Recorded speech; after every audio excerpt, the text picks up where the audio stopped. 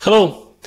This video is a follow-up video for my previous one from the last week, where I was explaining a special prompt which could include or combine as an input image and textual information as well with spatial information retrieved from OCR.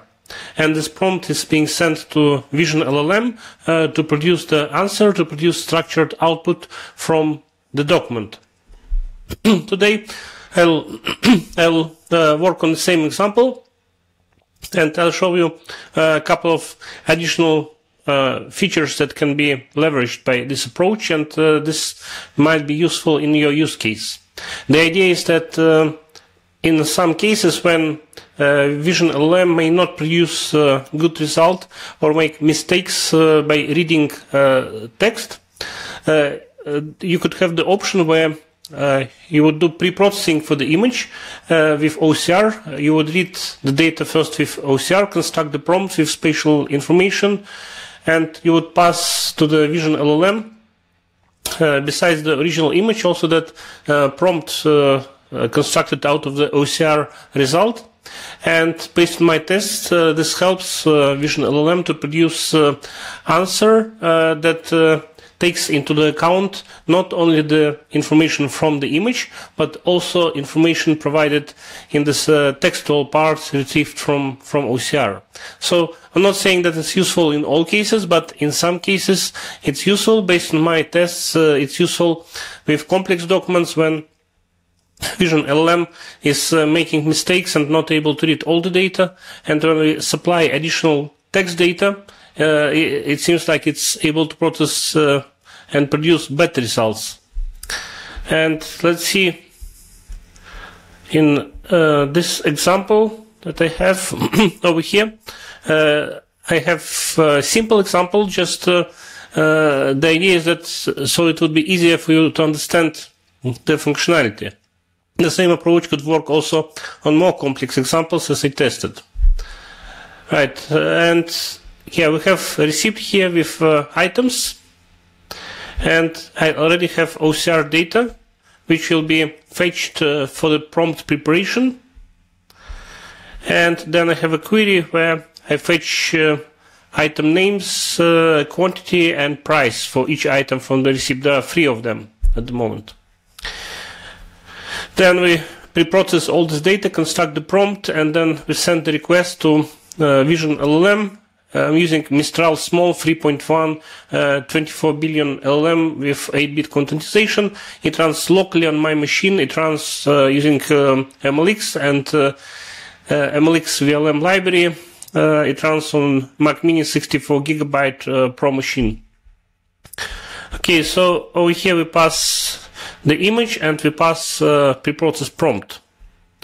Now let's execute first the request with OCR data, which is exactly the same as the one in the image. And this is the prompt that we pass, the same like it was explained in my previous video, the same prompt. I'm passing here textual information, and it's being sorted with spatial information calculated out of box coordinates retrieved from paddle OCR, in this case for each text group. So this seems like this helps Vision LLM to understand better the image and to map the text retrieved by Vision LLM itself with the text prompt which is being sent from OCR in this case. Okay, we got the result. So we got item name, then there's a quantity 1 and the price 59 and without cents, so just $59 or whatever. Now to show you how we could apply hybrid approach and inject our own data, so that Vision LLM would use our own data, and it would use this data as a result, but the job of Vision LLM is to implement mapping key value pair mapping and identify the relationships between data. So construct such value pairs like item name, value, quantity, value, price, value, and so on. So now to show that it works, let's change original OCR data. Let's add some change over here, and for the string value, and let's add change for the price.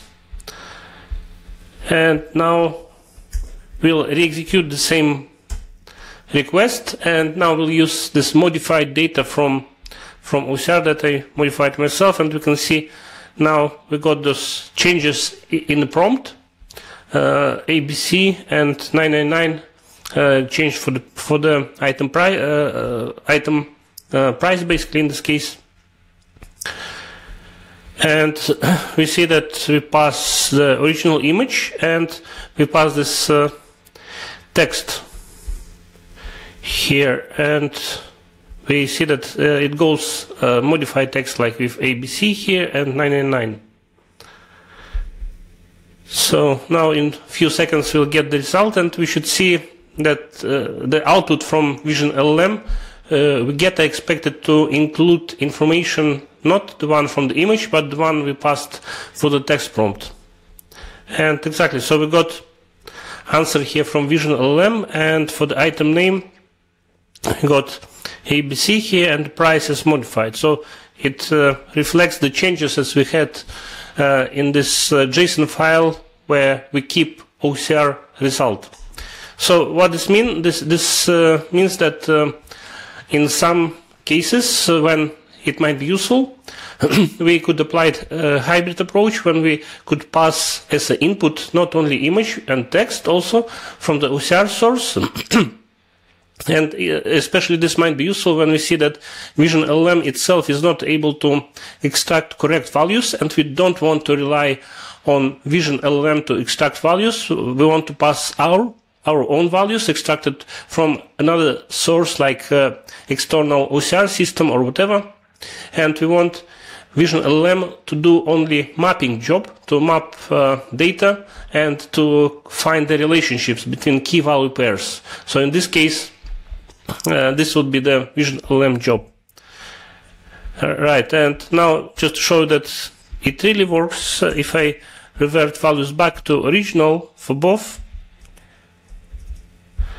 and execute, then in this case values will be as the one as from the image. I tested it also with more complex documents when we have larger amount or larger size of text input with spatial information.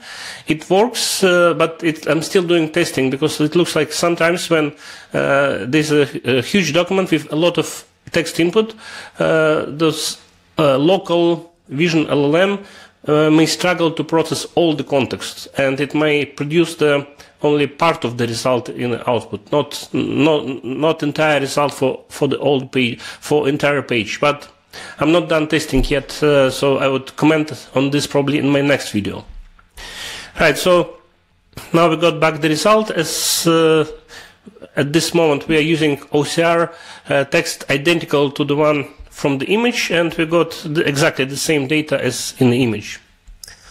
So thanks for watching, and hopefully this example and this hybrid approach will be useful for your use case. And please check out Sparrow GitHub repo, and there's also online application for structured data extraction based on Sparrow on Katana ML, on sparrow.katanaml.io. The link is available in the description below this video. So thanks for watching, and see you next time. Bye.